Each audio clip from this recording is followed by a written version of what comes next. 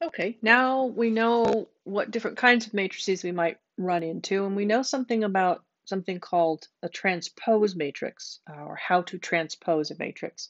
Let's talk now about something called the trace of a matrix. Let's start with a matrix N, where the first row is 1, 6, 5, the second row is 2, 0, 1, and the last row, the third row, is 9, 1, 3.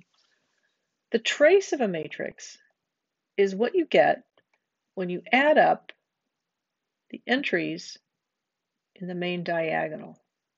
So here,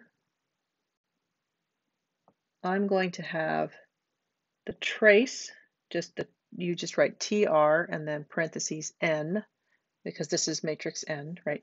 The trace of N is going to be 1 plus 0 plus 3. So in this case, the trace of N is 4.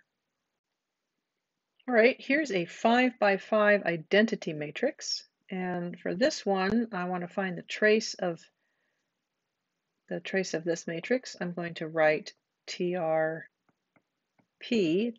of P, because this matrix is called P. And I'm going to take the sum of the entries in the main diagonal. The main diagonal being the one that goes from the top left to the bottom right. And that, in this case, that's going to be 1, 2, 3, 4, 5.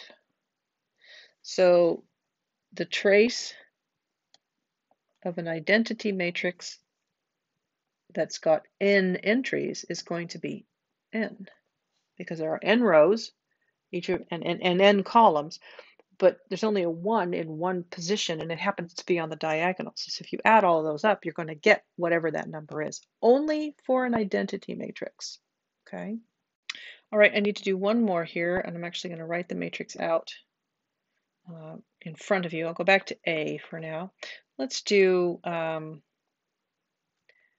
4, 1, 7, 6, 2, 9, 3, 5. So I have a 2 by 4 matrix.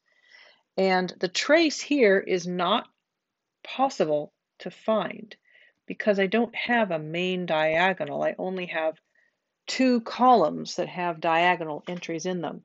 The third and fourth column do not have diagonal entries. So the trace of matrix A, we say, does not exist, which you can, it's not technically correct to say that it's equal there. It's not equal to does not exist. It just does not exist.